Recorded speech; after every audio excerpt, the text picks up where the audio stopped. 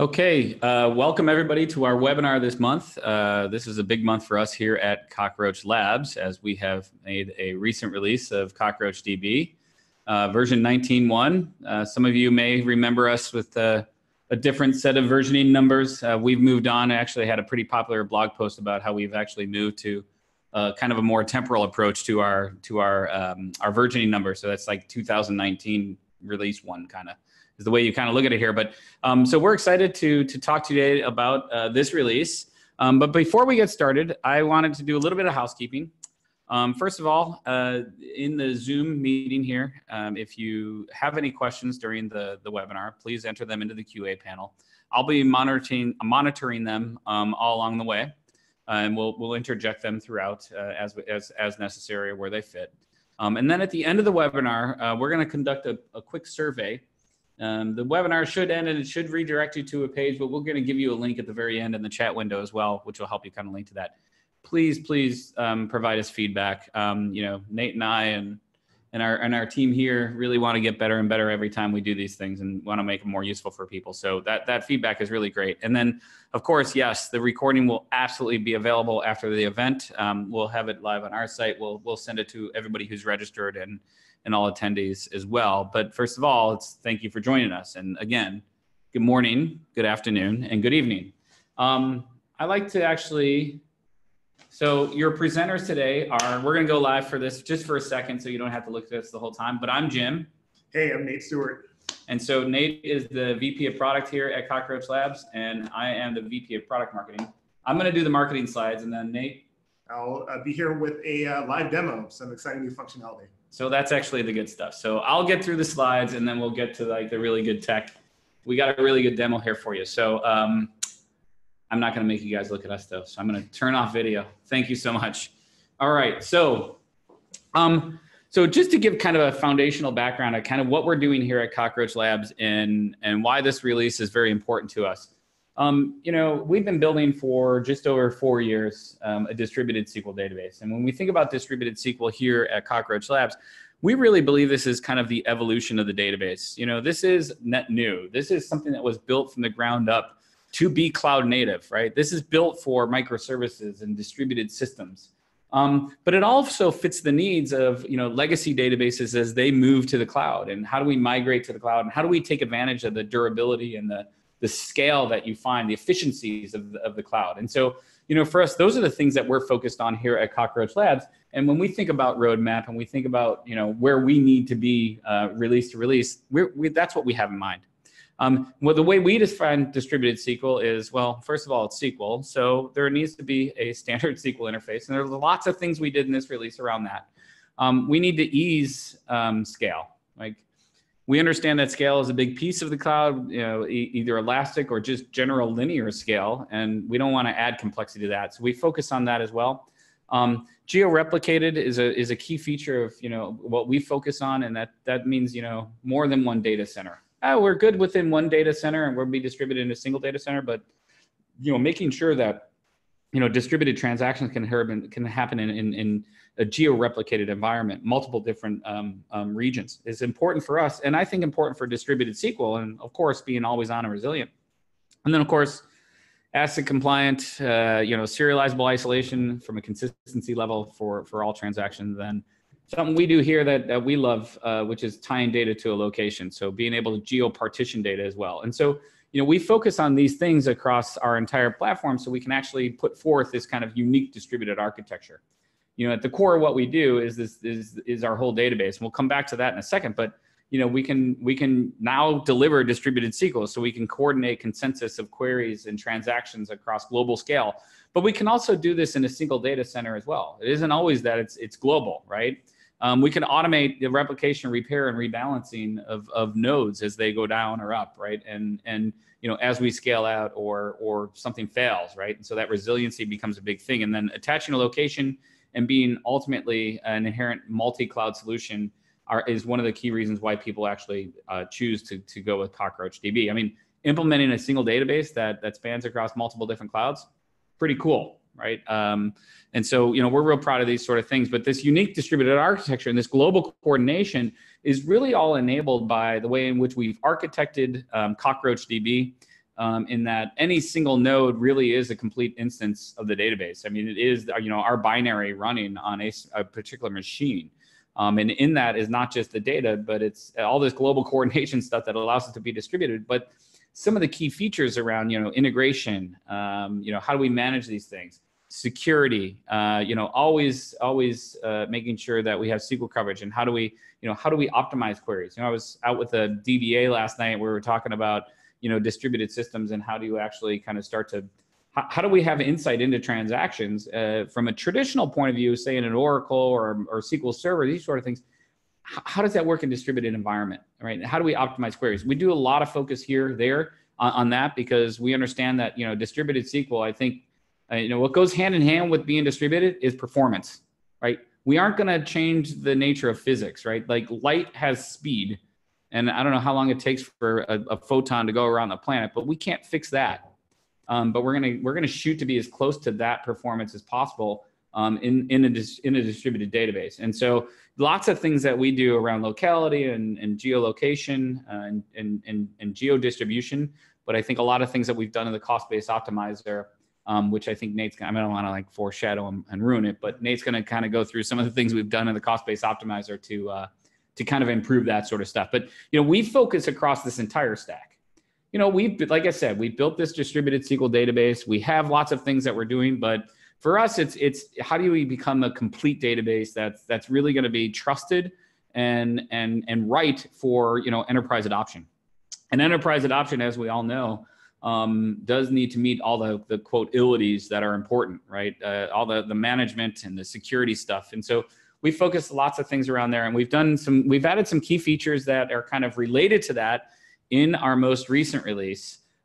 Three of the main features of which we have added is, integration with like security directories. So using GSS API so that we could, integrate via LDAP and Active Directory. So we can now authenticate users relative to corporate governance and security policy, and then use that within the cluster. We've Kerberized the cluster so we can actually do that.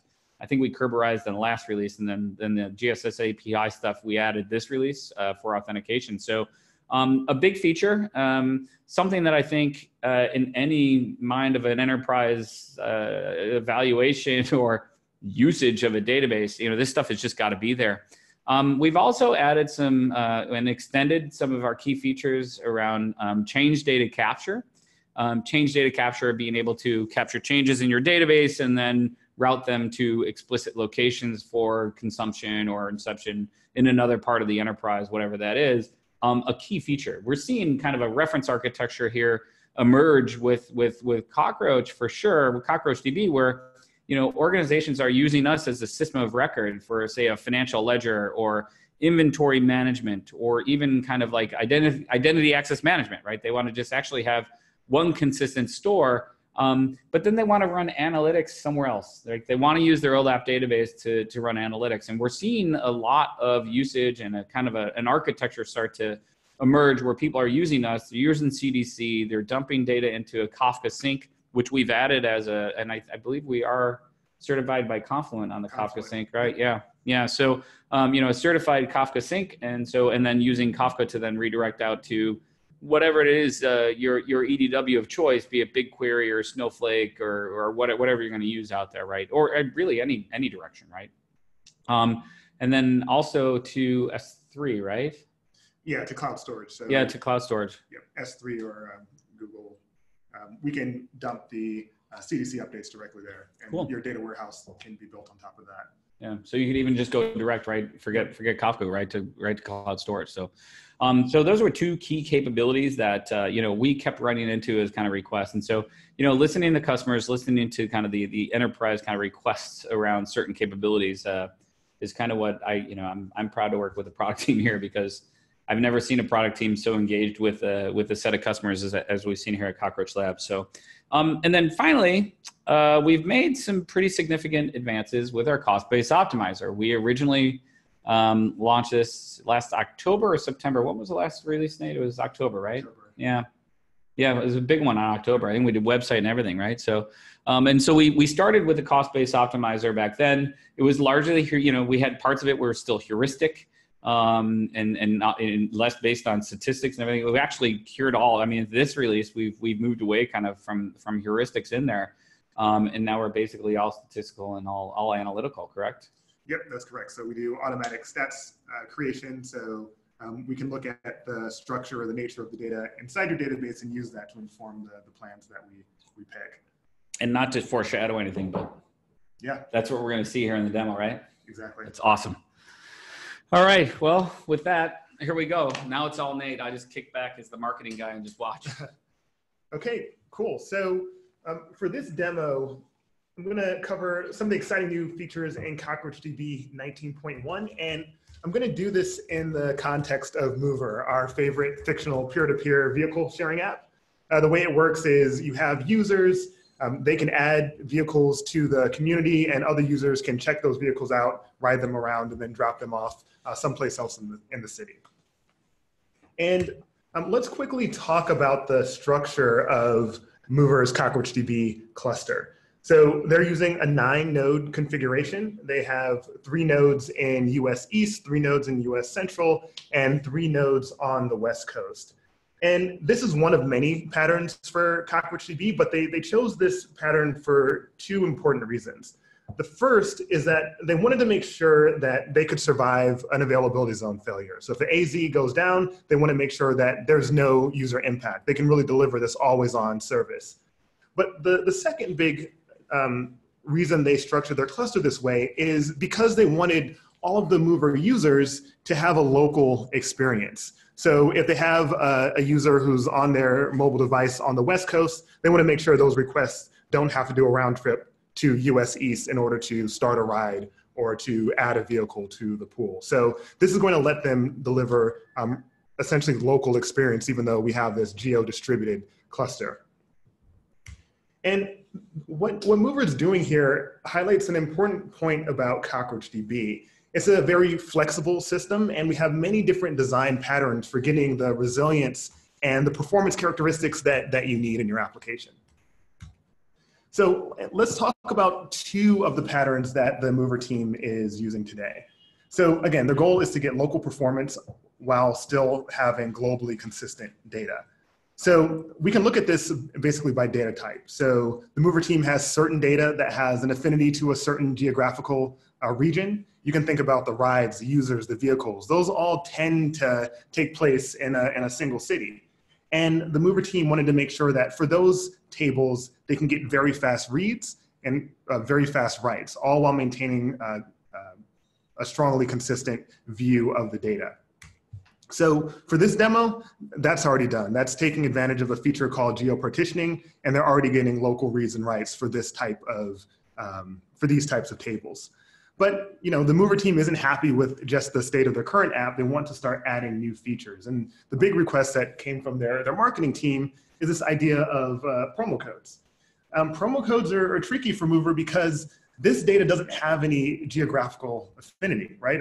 It's a nationwide campaign. Spring Sale 19 is just as likely to be used on the East Coast as it is on the West Coast.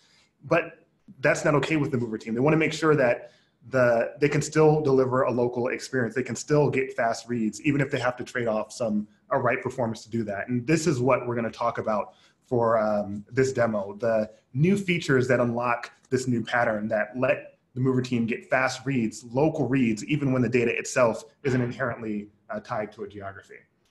I'll pause there and see if there are any questions before we jump in. There's one quick one here, Nate. Yep. I don't know if you're going to cover this or not, but it has to do with you in the first line here. Yep. I'm paraphrasing what the person had said. You talked about being able to partition or geo-partition this data into a particular region, yep. right? How does that work within CockroachDB? Yeah, sure. So when the Mover team creates a cluster, mm-hmm. right, each one of these nodes is tagged with some information that says where that node is in physical space. So the East Coast nodes would be tagged with the specific availability zone, but also the specific region.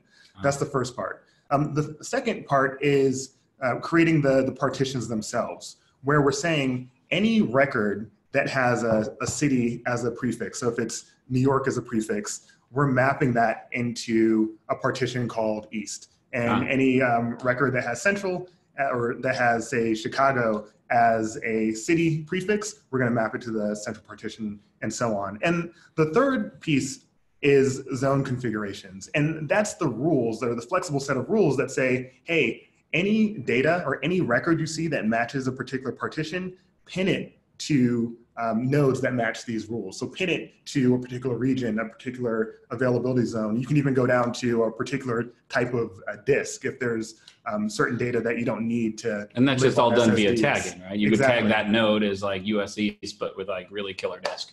Exactly. Yeah. It's tags and rules is That's what cool. makes this And work. then, so basically what you're saying is then, so all rides and users that are in New York are going to US East, and that's all basically automated by the database to pin that information to the east. Yep, correct. That's cool. And then, are you doing it at the create table time, or is that kind of done after the fact?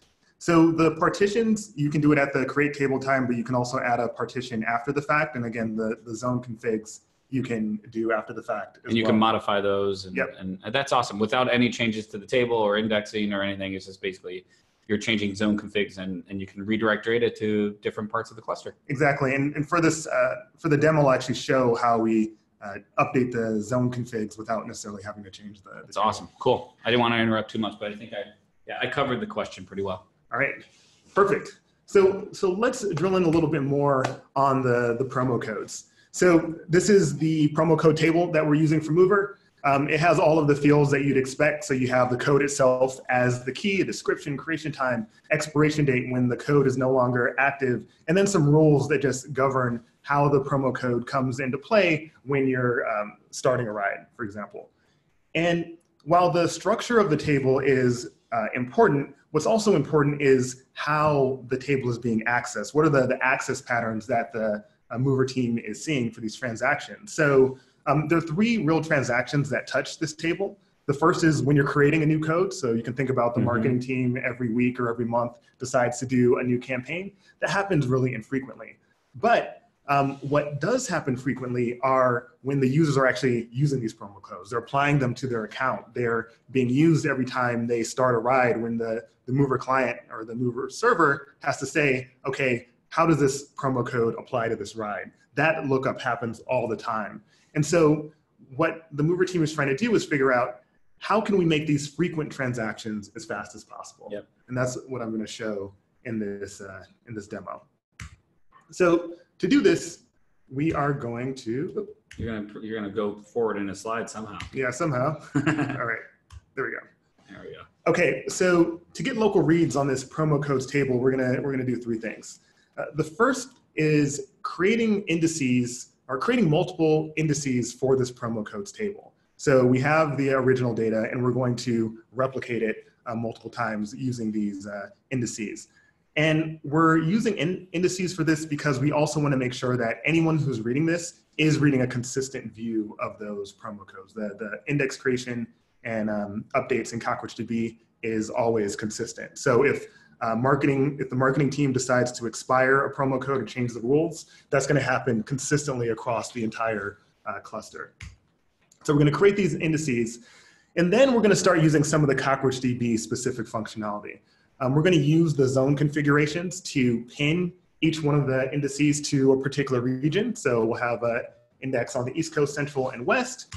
And then that's it. With 19.1, we have an optimizer, a cost-based optimizer that's aware of the location of these indices. And it's going to use that to figure out which client should talk to which index, and that's going to give them a very fast local experience. So you're going to pin each code. You're going to use an index, pin it to a region. Yep. And the cost-based optimizer is going to know that happened and basically rearrange everything and optimize each of the queries that are happening within the different regions. Yep, it's going to know that the index was pinned. It's going to know where it was pinned, and it's going to know where the request was coming from. It's awesome. And that's how that'll work. So just to quickly recap how a cost-based optimizer works, what they do is they take your queries, they look at thousands of ways to evaluate them, and then they look at statistics and other characteristics of the table to try to figure out what is the plan that's going to have the best performance.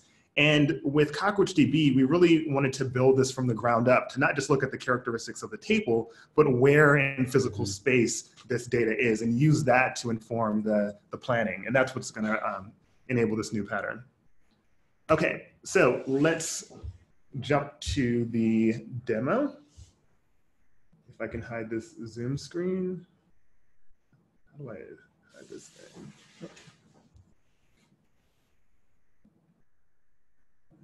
There's a little toolbar that is blocking my tabs. All right, there we go. Okay, so as I mentioned, this is the mover cluster with the 9 nodes spread across the continental United States. And if we look at the latency that we're seeing, the mover team is getting around 40 milliseconds for their tail latency. So 99% of queries are happening under 40 milliseconds. And that's okay, but the mover team can do much better with CockroachDB. And for this one, we're going to drill into a statement and see what's one of the big factors that is making this latency so high. So what we're looking at here is the statement details for one of these promo code queries. This is a point lookup that's saying, hey, give me some metadata about the promo codes where the promo code ID equals, in this case, would say it's spring 19. But there's a couple things to point out here. The first is that the mean service latency for this point lookup in their current cluster is around 40 milliseconds, which is just too high. That is clearly going across the United States to return that value. If this was a local read, we'd expect that to be in under a couple milliseconds. Okay, so that's just to go get the promo code across the country. That's exactly, that's the cost here. So, and you can see if we're looking at this logical plan, right now it's saying it's going to use the primary index, and it's going to say, where is the authoritative replica for the promo code that this particular query is looking for? And if that code is not close, it is going to have a huge latency cost. And is this logical plan also new in 19.1? Yes, so with CockroachDB 19.1, in addition to making some great updates with the optimizer, we've also made it much easier to troubleshoot the performance of your queries. And so to do that, we started introducing logical plans into the UI. This is a point lookup, so the plan's not very interesting, but if you're thinking about some plans that have aggregations and other types of more complicated structures, this will help you navigate and understand what's happening. Yeah, they get really, really complex. Yes. I knew the answer. You know, yeah. Anyway. Absolutely. Okay, so let's see how the mover team can fix this. So right now we are connected to that cluster that I showed before, and we're going to do 2 things. The first, hold on, this Zoom thing. Let me see if I can hide that a little bit. Okay, great. The first thing we're going to do is create the indices, and then we're going to apply the zone constraint. So I'm going to walk through what's happening here. So right now, what we're doing is we're creating an index called promo codes US East, Central, and West. These are what's called covering indices, and this is represented by this storing syntax. And what this is just saying is make sure that when we're creating the index, all of the data that is needed to actually answer the question is stored in the index itself. So at no point do we have to go to the underlying table. So we created 3 indices, and then this is where the CockroachDB specific functionality comes in. We're saying for each one of these indices, and again, now we have 3 copies of this data, we want to constrain it, right? So promo code US East, we want to constrain it to nodes that, as I mentioned, were tagged with this region, US East 1. We want to constrain Central to nodes that were tagged with US Central, and same thing for the West Coast. And so behind the scenes, what CockroachDB is doing is it's taking all the data, looking at the rules, or the rules that we specified, and making sure the right data is in the right place. Right. So kind of 2 levels of performance increase here. Not only just like moving the data around, but the storing thing is actually a huge increase in performance as well. We don't have to look within the table itself. Yeah, you'll need to have storing so the optimizer can actually take advantage of it, because if it's not there, you still have to go into the table. The thing is, the adding the index itself does impose a cost, right? Mm-hmm. Writes are going to be slightly more expensive because they have to be written to more places. But the key insight here is that this data is written very infrequently. So we're willing to do that. Yes, exactly. Yeah. So you make the trade-offs in your architecture and how you actually deploy Cockroach based on how you need things to perform across reads and writes in different regions, X, Y, and Z. Exactly. That's awesome. So now let's go back to our latency dashboard, and we can see the impact is starting to show up here. Oh, wow. So it's a huge drop. Exactly. We started off in the 50 millisecond range, and now we're around 11 milliseconds, which is great. But what I want to show you, it'll take a second for everything to rebalance, but I have a cluster where this rebalancing has already taken place, and you can actually see what the optimizer is doing here.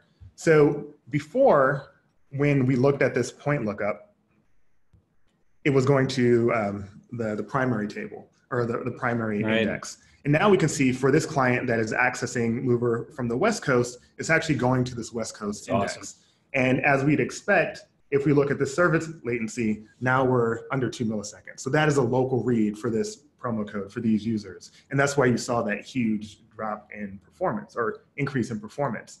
But maybe we got lucky. Maybe that promo code just happened to be in the West Coast. But let's see what's happening in Central. Same thing, local, this is local read. This read is under a millisecond, 700 microseconds. This is local performance here. East Coast, same thing, under 2 milliseconds.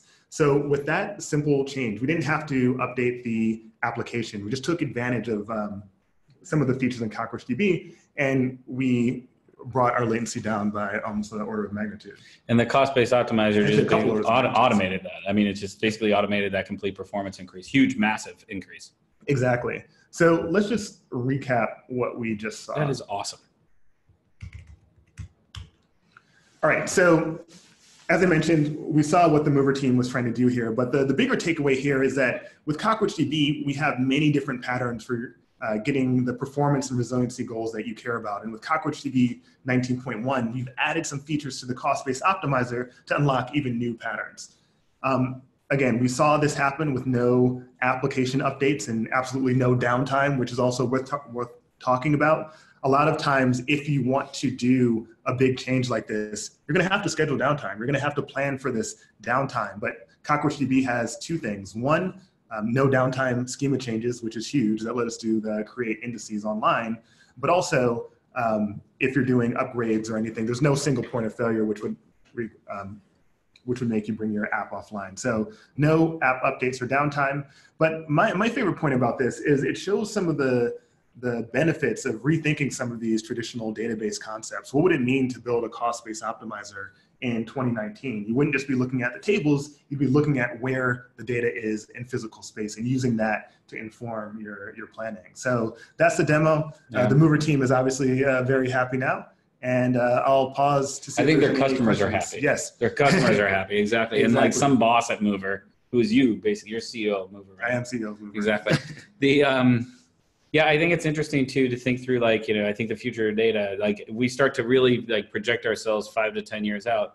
Locality becomes a huge, massive, important piece of I think just data in general. I think like all data needs time and location eventually. Exactly. And if you think about how people are solving that today, the standard way to do this would be, starting a shard, right? Yeah, we're going to keep data close, but now we're going to have these independent clusters that don't talk to each other, and good luck trying to tie that out when it's reporting time. Right. Or rebalance or reshard the whole thing. It's just, or do what we did. Try doing what we did in a sharded database.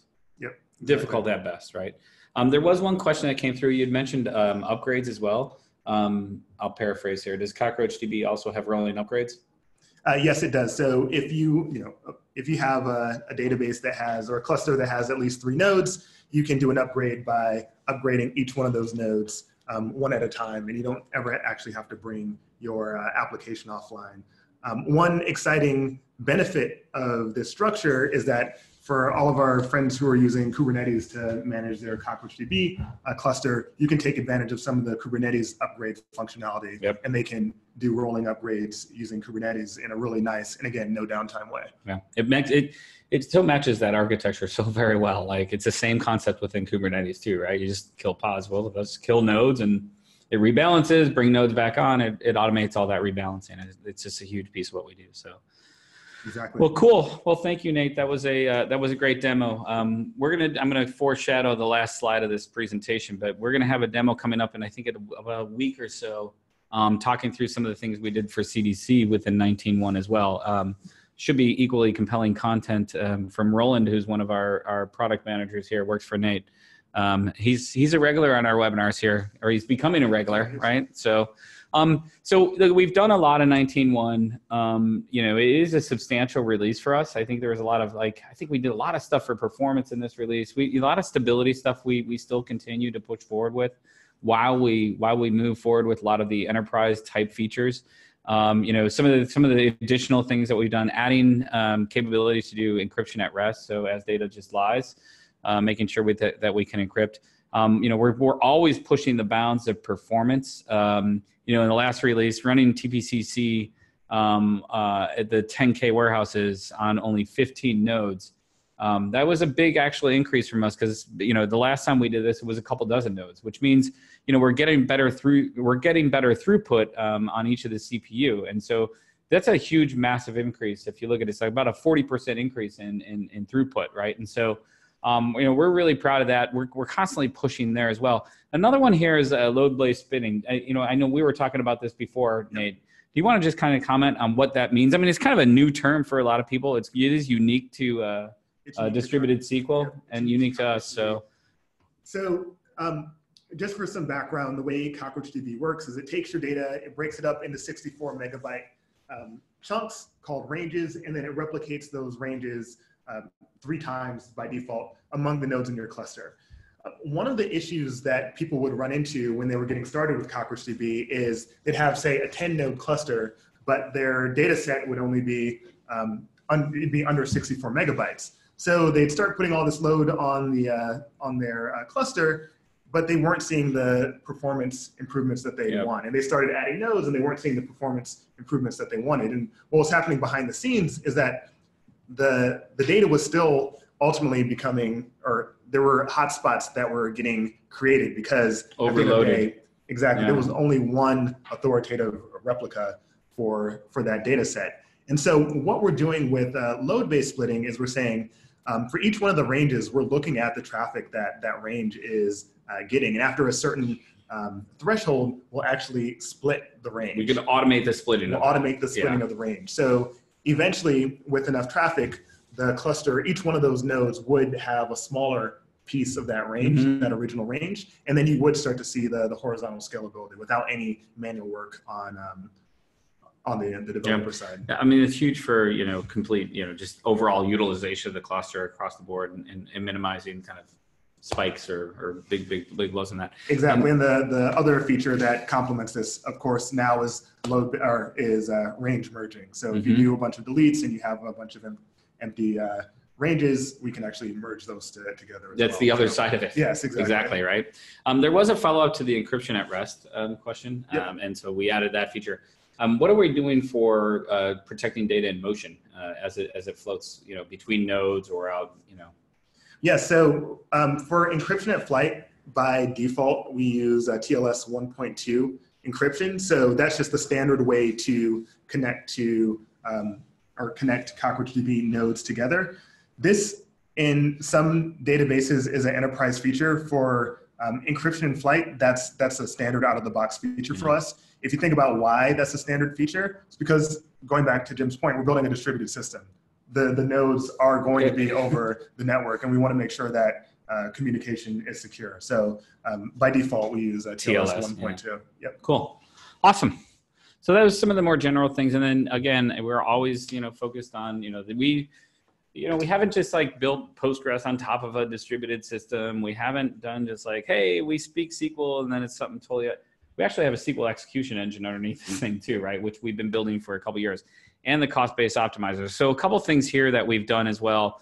I think the logical query plans in the web UI, I foreshadowed that one. We kind of saw that. Nate showed you that. But query plans can get extremely complex, and having the insight, giving DBAs and other people who are concerned about performance impacts to really be able to investigate those things, it's phenomenal, and it's a huge increase in capability of what we do. But there's always the thing around, we'll come back to the query optimizer. I don't want to talk too much about that, but the follow reads thing, right? Yep. We can now do queries as of a system timestamp and whatnot. Can you describe that one as well, Nate, a little bit? Yeah, absolutely. So follower reads is another feature that we could have demoed in this one because it unlocks yet another design pattern. So what follower reads does is it lets you, instead of going to that authoritative replica that I mentioned in our docs is called the leaseholder, it lets you ask a question from the replica that's physically closest to you. And there is a trade-off in doing that because while we still maintain consistency of the data, it's consistency at an older snapshot. So if you say, I want to read a particular piece of data as of a certain system time, so say 40 seconds in the past or a minute in the past, we can say, okay, this is old enough where we're still sure we can get a consistent snapshot. So instead of making you do a hop across the United States or across the world, we can serve that read from the closest replica to you. So going back to our mover example, we could have used this for promo codes if we didn't care about the consistency of promo codes. If we wanted a best effort, then we could have used follower reads to get a similar improvement in performance. So lots of different options to accomplish various different levels of performance and various different levels of distribution of data. Right? Yep. So lots of different things we could do. Actually, there was a follow up to the way we actually split range. And so when we do split range, when we actually redistribute, are they redistributed intelligently to nodes where that data is being accessed? Yeah. So there's a hierarchy for how we actually redistribute nodes. The exact hierarchy I may get wrong, but we have we have specific rules that you can create, right? So those are some of the things that we talked about. We want to keep data that has this particular characteristic on a particular machine. That's one set of rules. But in general, CockroachDB will distribute the data to maximize geodiversity, because we want to make sure, for example, if you have a 3-node cluster, you don't have 2 ranges on the same node. We want to make sure that we're maximizing the survivability of the cluster itself. So that's the way that the replicas will be rebalanced. But again, this is something where you should look at the docs. We also have intelligent things like this feature called follow the workload, where we can move the authoritative replica to where the queries are coming from. And we can also move ranges as well. So that's a long way of saying we do a lot of intelligent things behind the scenes to put the data where it's supposed to be, but you can tune that based off your application. Yeah. So I think there's been a lot of work and a lot of late nights and a lot of like major strategic thought around those kind of things. So yeah, and we have really great documentation. So if you want to go deep there, please check out our docs. Yeah, Jesse and the team does an amazing job describing those things. So, well, cool. Those were some of the key features. There is a longer blog post on our website at cockroachlabs.com on our blog about 19.1 that gets into some, I don't know, there's like 30 or something features that we actually listed in there. So if anybody wanted to actually get a little bit more information about the release in total, that's a really good place to actually go look. And again, the docs and our release notes are pretty verbose and pretty descriptive of not just what we've done, but how to use these things as well. And so we would encourage people to go off and do that as well. And so, we, like I said, as before, we are pushing forward across all this, everything that we do across all these colored boxes here to make sure that, what we're doing from a distributed SQL point of view will actually meet the needs of what organizations need to do with data for their kind of, their most high valued, trusted transactional workloads, right? And so I asked a lot of the questions. Actually, we had a fair amount. And so I asked them all in line. I don't know if there was any more left. That's it. So with that, we're done with questions. But thank you, Nate. I appreciate that. Yeah, thank you. And thank you everyone who joined in for the webinar. Cool. All right. So one last thing. I mentioned this before. One last feature that we wanted to highlight from 19.1 that's actually pretty awesome. We're going to talk a little bit more about change data capture. That is next week. Roland from the product team will be joining me on that one. So we invite you all for that as well. And then finally, an email with the replay link will be sent to everybody. And please, please, please complete the survey so we can get better at these things. But I hope everybody found this useful today. And on behalf of Nate, he already thanked you, but I'll thank you again. Thanks everybody for taking time from their busy day to come join us here. And we're excited working with everybody. Thank you so much. Bye now.